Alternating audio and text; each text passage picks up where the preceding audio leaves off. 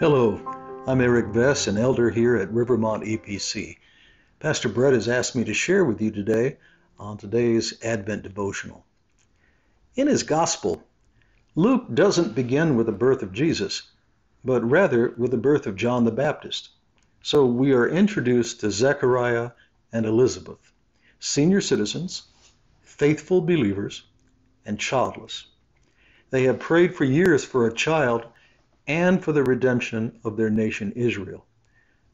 While performing the sacrifices of a temple priest in Jerusalem, the angel Gabriel appears to Zechariah and proclaims that God has heard their prayers. Elizabeth will deliver a child, and Zechariah will name him John, and that's not a family name. So Zechariah is afraid, and he's incredulous. How could this be, he thinks. But Gabriel assures him that God will be faithful to his promise. But he chides Zechariah for his lack of faith by causing him to be mute until the baby is named. And so John the Baptist is born to an elderly couple. So why does Luke begin his story, his gospel, with this story? Well, I think for at least three reasons. First, the arrival of any king is proclaimed by a herald, one who comes before the sovereign to prepare the people for the king's appearing.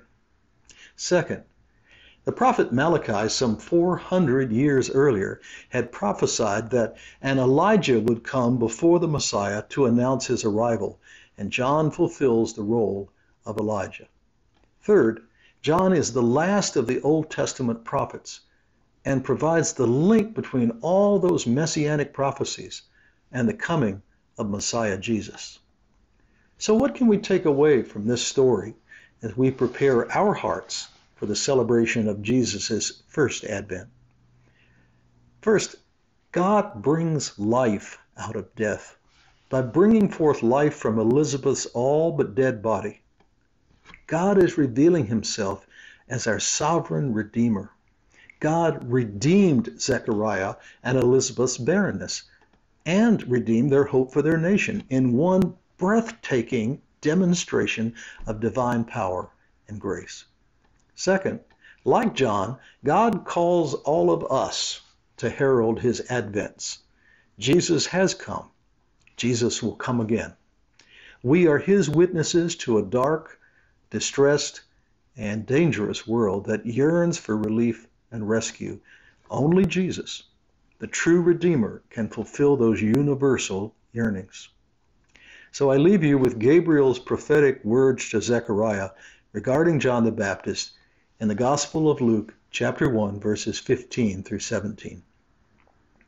He, that is John the Baptist, will be filled with the Holy Spirit even from his mother's womb. And he will turn many of the children of Israel to the Lord their God. And he will go before him in the spirit and power of Elijah, to turn the hearts of the fathers to the children, and the disobedient to the wisdom of the just, to make ready for the Lord a people prepared.